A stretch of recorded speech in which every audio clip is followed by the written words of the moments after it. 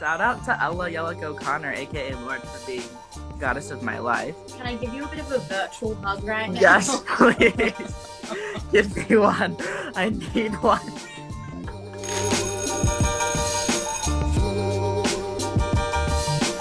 Hi. Wow, what an intro. I feel so special. Gosh, look, I had to bring all the stops for you for our finale here. Is this the Thank you. the sad Prince of Pop that I'm speaking to? Yeah, it's me. I just have literal depression. I read that this morning and I'm like, wow.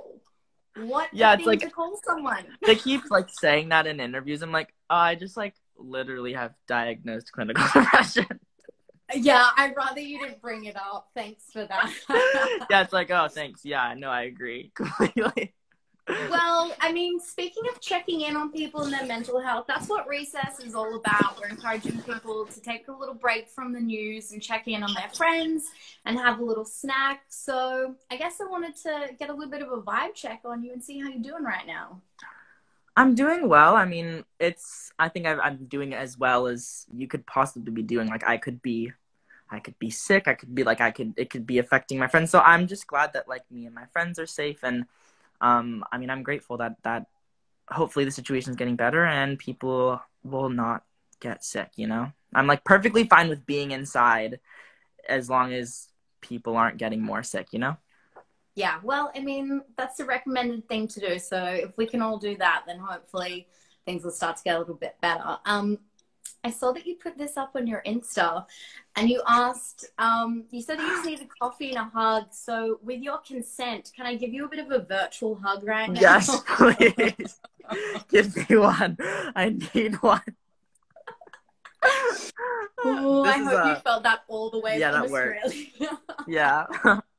An Australian hug. Okay, well, hopefully that's made, you know, some people out there feel a little bit better and they felt the good love and vibes. That was good. When I was promoting you yesterday on Recess, I may have just word vomited that I love your skin and it's so clear and beautiful. And I have gotten a bit creepy, but I just want to know, are you going to drop that self-care ISO regime for me now? It's low-key kind of fucked right now. My skin is not that happy with me. I thought, you know, they're like, oh, don't touch your face. It makes your skin bad when you touch your face. I haven't been touching my face that much during the quarantine because we're not supposed to. My skin's gotten worse. So I think that they're lying to us. I think that dermatologists are lying to us. Maybe like touching our face really balances things out. Yeah, maybe it's like it fortifies your skin and like makes it stronger. It's like I gotta deal with the fact that he's always touching my face, you know? Like maybe it's all a lie and maybe they just want us to stop touching our faces. That way our skin gets bad and we go back to the dermatologist and we give them money. Whoa, that's a very intense theory. And I'd be thinking that's a theory. Okay, so, I mean, we don't want to tell people to start touching your face, but if you're going to do it in the privacy of your own home, then maybe it's okay. Yeah, maybe y'all should start touching your faces, but after the quarantine. Okay, after the fact. So I want to let all of your fans that are tuning in right now from all around the world, we've got the questions box here, so we're going to try and get to a few of those at the end. I know there's going to be a lot, so we'll try and get to some, but right now I think it's time we dip into the lunchbox because I'm kind of peckish. Have you got a snack prepared? I do. I brought a snack. What have we got here? Can we get that right up close to the camera? So we've got a Cliff Bar chocolate chip. It's a chocolate chip Cliff Bar. Makeup guru. Oh my God, the hand behind. It's immaculate. No. You know what? That's like. It's kind of healthy, right? Cliff Bars are good for you? I mean, let's see. You know, 21 grams of sugar. Whatever. It's named after this guy's dad. Oh, yeah. Shout out to Cliff right now. Cliff, if you're watching, wherever you are. Well. Cliff, thank you. Okay, so here's my snack. Because Ah, it's kind of, we're going into Easter. I thought we'd bring back a Kinder Surprise. Now, I've it heard a is rumor that Easter, isn't it? in the States you don't get Kinder Surprises. They're banned. We don't. We don't have those because they're considered a choking hazard, and American children just shoot, swallow the little candy in there. I mean, I Right. totally would if I was, you know, a 6-year-old child. I'd probably just be like, whew, eat that little piece of plastic on the inside so quick. Well, I mean, not to get political, but the legal not, to, system over there probably. not to get political. Okay, so I wanna get a little. I guess it's not mukbang, but like just really open that Mm, bad boy up for you. that looks delicious. Okay, so it is kind of early in the morning, but like that never stopped me eating chocolate before in the No, AM. my Mm, roommate, the first thing that she eats every day is a small piece of chocolate. that's living. Yeah, because like you can I eat a bet piece she's of chocolate thriving. anytime, you know? Isn't that one of the great things when you become an adult? You can just do shit like that. Yeah, it really doesn't matter. What'd you get Okay, on so your let's side? look at. Okay, so we got a purple dolphin. Oh, Oh, and honestly, I ooh. used to think they was. Oh, there's two It's dolphins. two. It's a family. Is that us right now? Yeah, I think that's us. I'm the little Oh my one. gosh, I don't know. I don't want to say I just came up with new merch, but dual dolphins. It's What borderline do you like kind of morbid. They're like literally glued to each other. We're never gonna leave each other. Okay, so we got to chat about school, and I just it would be remiss of me not to bring up. Ew. Ew. Ugh. So gross, old Conan. This is cool though. How the heck are you doing this? Like sharing your Oh my screen? gosh. That's amazing. We'll talk about it later. Well, yeah, we can catch up after this. But I mean, you're so cute there. Look at you. This I is was prime so time, like young. school days. Yeah, I must have been like a sophomore or a junior. I don't know. Yeah, this was Yeah, probably like 15. you okay. Yeah, the middle school versus high school video that you put out. The Oh, second damn. one? Yeah. So then I was probably like a freshman or a sophomore. Yeah, I was a baby. Well, I mean, I really didn't have to dig too hard to find out like what you were like at school, but was it kind of cool that you had this platform, this channel to express all these weird things you might have been feeling? I mean, yeah, I think for me, it was literally just like a diary. I didn't really understand that like people were watching. It wasn't me being like, this is my platform. I gotta say what I gotta say. You know, like literally, like I was just chilling and I was really bored and I used it as my diary. You know, I regret a lot of the things because they're just there forever. And I was so stupid when I was like 12. Are you kidding? When I was 14, like what was I saying? Who knows? But yeah, it's cool to look back at it just because I feel like I really grew up with my fans. Like we grew up together. Yeah, well, I was gonna say, like, was it? I guess it's interesting being part of this generation that, you know, there's some fucking awkward years that you're going through, and to have an online community like that, was it kind of comforting in a way to have these people that may have just been, you know, in completely different parts of the world, but you could connect on some of those similar weird, awkward feelings? Yeah, I mean, a lot of my friends when I was in high school were online friends, you know, like friends who lived in Florida or like Singapore, like stuff like that, which, you know, my parents never really understood. They're like, why don't you have like real friends? I'm like, they're just my friends. I just like, it's just we talk through a computer screen. Like, it's not that big of a deal. I think it's like I grew up on the internet, so I've never really thought about a life without it, you know? Yeah. Oh my gosh, that's such a parent thing to be like, internet friends aren't real friends. It's like, but they are. I'm like, they're humans. I don't know what you want. Like, I think they think they're all like bots in Russia or something. I'm like, no, no, no, they're real yeah. people.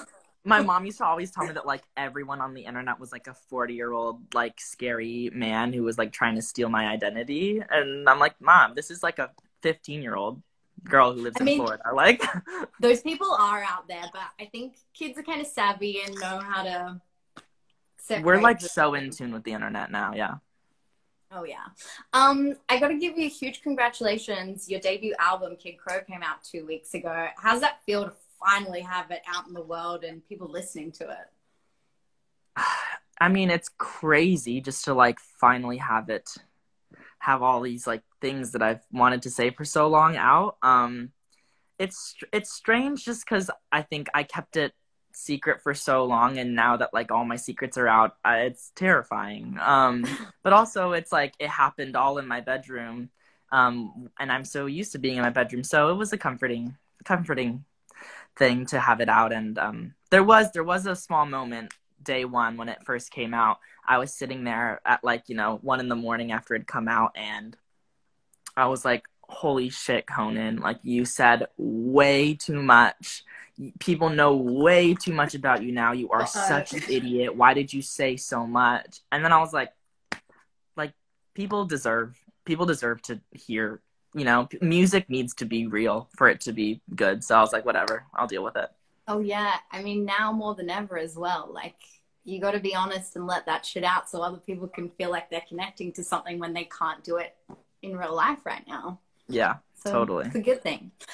So I was reading your AMA and you said that there were over 200 songs that didn't make it to this album, which is like, that's a crazy huge number. You ever thinking about maybe doing a deluxe version of Kid Krow and putting some more of those songs? Or are you like, no, they're never seeing the light of day? I mean, okay, I wrote like 200 songs, but like out of the 200, like 100 of them were literally disgusting. Like no one needs to hear that. And then like out of like the other 100, like 50 of them were just like not that good of songs. Like they don't need to be out. It's like I'm happy with what I chose, because I chose like the cream of the crop, the songs that like really felt like they really stuck with me after writing them. So we'll see what happens. But with my debut, I like really wanted it to be like condensed and small and like say exactly what I want to say. You did a perfect edit on that, and that's what people need, right? Thanks. Yeah. Okay, so you also said, I mean, we all know that you're a longtime Swiftie, and I think she's officially become a Coney. Coney. Is what I'm gonna. Well, I've never actually heard someone say that. No one's ever referenced our fans as Conies. That's okay, special. Well, I came up with it yesterday, and then I remember that that viral Coney thing in 2012, and I was like, wait, maybe that's probably why. Coney maybe 2012. That's not a good thing. Yeah. But I remember. Yeah, when I was in middle school and that happened, like everyone was always like Conan, or like Coney 2012. Yeah, I remember that. It was so annoying. Yeah, so I don't know. Maybe it'll take off. Maybe, yeah. Maybe not. But I wanted to ask her. Obviously, she slid into your DM. She's a huge fan of Kid Krow. I mean, it's crazy to ask. Like, is there going to be a collab? Maybe like an ISO dual bedroom concert? Are we going to get something like that? I don't know. I mean, it's just like such an honor to have someone that I've looked up to for my whole entire life, basically. Like, show any recognition at all that they like the album, and she's just like one of the best songwriters of our whole entire generation. And so yeah, it was super special. And I don't know, I really don't need anything. I'm just like, thanks, Taylor, like you're incredible. I would love to make music with her, but honestly I'd also love to just like sit and watch her write, like she's just incredible. Yeah, well, I mean, we'll be fingers crossed for a little collab there. Has anyone else reached out, given you kudos, slid into your DMs? Anyone that you've just been like, whoa, pinch me, can't believe that person is like a fan? I mean, so many people in the past like year have reached out, and it's just bizarre because a lot of them are people that I like seriously have like, stand since I was little, like people that I would literally scream their music in the car with my best friend like senior year, and with all of them, it's just like, it's just nice to have an artist recognize my own art, and it's so special. Like it's such a dream for me, because it's, not that long ago I was just fanboying, doing my thing. I'm still fanboying with everyone, so I don't really mind. Yeah, I mean, you can people are calling you like the musician of 2020, but I guess it's like that doesn't change the fact that you're still like, what the hell is going on, right? Yeah, like in 2018 I was just like, woohoo, what's going on? It's like I'm just, not that long ago. I was literally just chilling. So Crazy. So you were about to be playing at Coachella. Obviously that's not happening anymore. It's really sad. It must be really disappointing that you've got this album and you can't sort of go and play it to people. Are we going to get a Coachella, maybe? well, I keep saying since it's happening in October. Well, I was doing an interview and he said Coachella is now Coachella, like winter coats, like because it's gonna be October. See what you did there. But I don't know. I think personally, I was so nervous to play Coachella, so I'm kind of happy that I have like more time to prepare for it now. And we'll see. I mean, I'm always on the internet, so it's really gonna be whatever. Amazing. Okay, so now I'm leaving the really hard-hitting questions to the end here. So get ready for a question about Animal Crossing. Oh no. Are you playing Animal Crossing? Like, are you in it deep like everyone else? I wish I could be playing Animal Crossing right now, but I literally don't have a Switch. I don't have a Switch. I was gonna steal one from my friend, but I can't see him anymore because I can't see people. So I'm not playing it. I wish I was. All my friends are playing it. I'm really jealous. Yeah, sucks. All right. I have a feeling that you're about to get sent about 15 Switches after dropping. Yeah, Nintendo, if you're watching, your boy needs a Switch. Okay, I'm gonna take some of these questions that are coming through thick and fast now. Oh, Lucy is a cool kid has dropped about 85 questions, so I gotta take one of hers. Okay. What song are you most proud of? What song am I most proud of? I think from like a pop song brain of mine, I'm so proud of Wish You Were Sober. It's just like a song. First of all, I wrote it so fast. I was like sitting in bed and I was just like, 19, but you're acting about, like it like happened really, really quick and it was super special. And now every time I listen to it, I'm like, this is just such a fun song. Like the album has so many sad songs, and so I'm proud of that song. And from like a lyrical standpoint, I really, really I'm just super in love with Heather. It just like every time I hear it, even though I wrote it, like it like hits me harder than I expect it to. Well, I don't want to fangirl, but we were listening to both of those songs in the lead up for a bit of a hype up. Just I'm glad. I'm gonna drop it. Okay, so all right, this is a good question and pretty, topical right now. Is there going to be a Kid Krow tour at some point? Yeah, I mean, I think for all of us, like the whole world is just kind of like who knows when we're going to be back. And so I feel like right now, more than ever, it's just like top priority of the world is like, let's not, get tons of people sick by like going to a show, So we'll tour when it's safe to tour and when people want to tour and when it's like just the right time. There's so much more important stuff. And I think that a lot of this next year is going to be us, sitting in our room. So I'm going to do everything I can to like make Kid Krow special out of our bedrooms in the way that I'm so used to. Okay, well, we'll be waiting for that. I miss it though. I miss touring so much. Well, I think people miss kind of like hearing your music, hearing you play it. So hopefully you'll be able to get back out soon. Yeah. Most difficult song you wrote? Most difficult song. I think the song that was the hardest to like squeak out of my body was The Cut That Always Bleeds. It just sucks. First of all, I wrote it while I was super sick and I was like sitting in a hotel room and had this like crazy fever and I was so sad. I was like so bummed and I just it just sucked. It was like a shitty situation and it was painful to write about and also just like painful to deal with and but I think it's one of my favorites off the album just because I think it's like the lowest moment in the album where you can like really hear my vulnerability. I think it's important to tell the truth. And I guess kind of cathartic to get that out, right?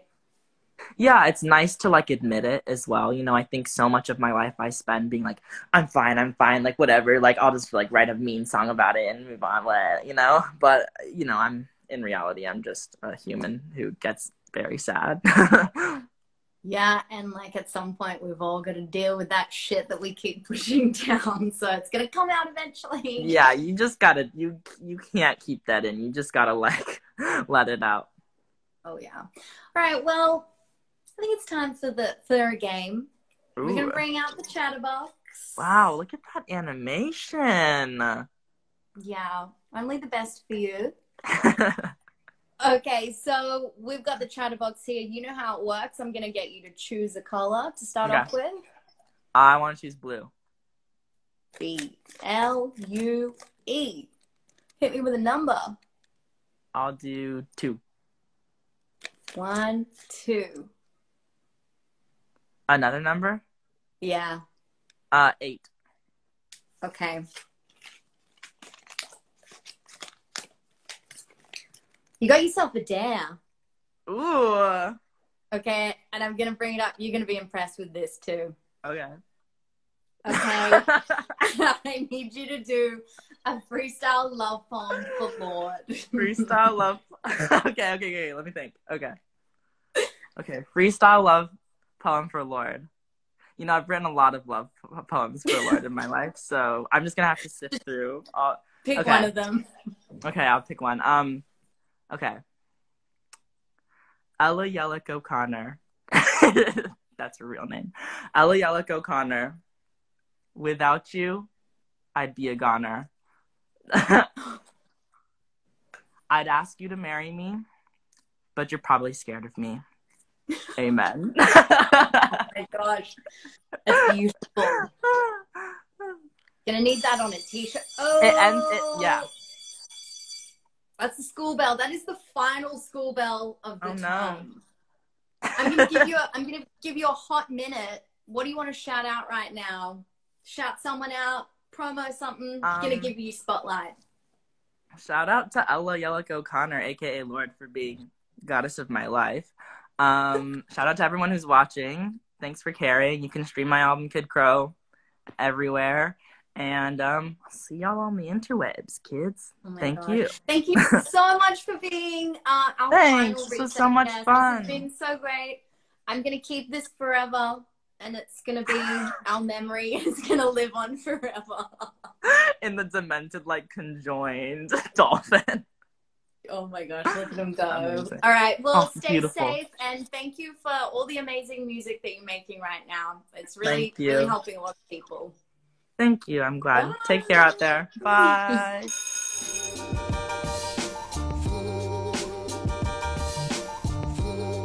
If you're not feeling okay, that's totally okay right now. Things are pretty overwhelming.